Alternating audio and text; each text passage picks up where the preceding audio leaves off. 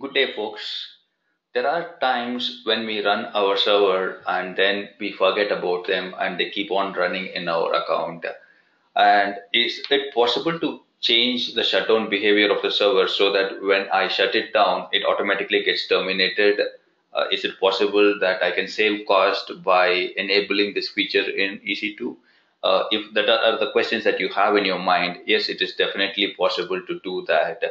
Uh, for example, I have a web server running here. This is a test server, and I don't want it to be running for a very long time. After I complete my testing, I just want to initiate a shutdown command from my terminal. So I want it to be automatically terminated and all the associated resources to be removed from my account. So to do that, once you go to your EC2 dashboard and select the server and click on actions, under instance settings, you will have something called as change shutdown behavior. So here, if you just go ahead and click on terminate and click on apply, the settings will take into effect. So if anybody issues a shutdown command from the server terminal, automatically this server will be terminated. Let us see that in action now.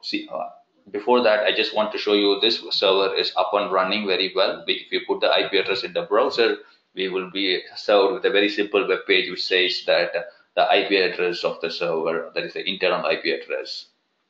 So let us head over to my terminal now. You can see the internal IP address 10.22.0.185. We will see the same thing in our terminal as well. Here I have connected to the terminal, and here also I can do curl localhost, which will fetch my simple web page here. You can see here the pages are served from 10.22.0.85. So what I'm going to do is I'm going to shut down this server, SHUTWN, and I want it to happen immediately. And you can see here it says the server is going to go down in about a minute. I just brought down my terminal. The same window you can see here, when the server goes offline, we will be able to see the state of the server changing from running to being terminated in a short while.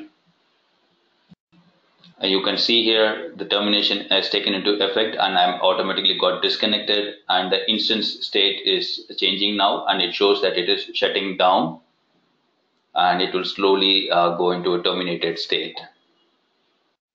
And there we go. You see here the server has completely terminated. So that is how you can save cost for your demo servers, or if you have a new joinee who wants to play around, and if you have instructed him or her to shut down the server at the end of the day, and the resources will be automatically terminated on the console and you will not be charged for it anymore.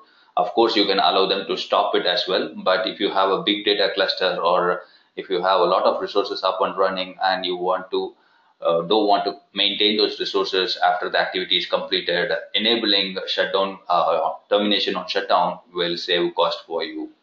Thanks for watching. Happy learning.